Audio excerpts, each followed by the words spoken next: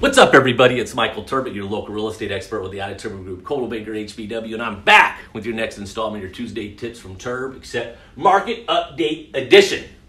What I wanted to do was share with you guys what's been going on over the last year from August 2019 to August 2020 and share with you three important stats to show you what's been going on. Have you guys been seeing in your neighborhoods homes that go for sale and sell quickly? Homes that are getting multiple offers, selling for over asking? If you've been listening with us, you have.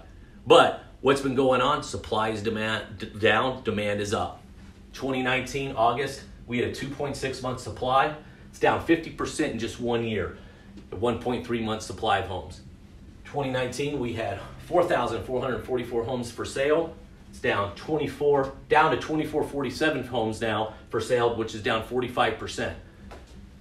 Average sales price, this is key. Supply again is low, demand is up.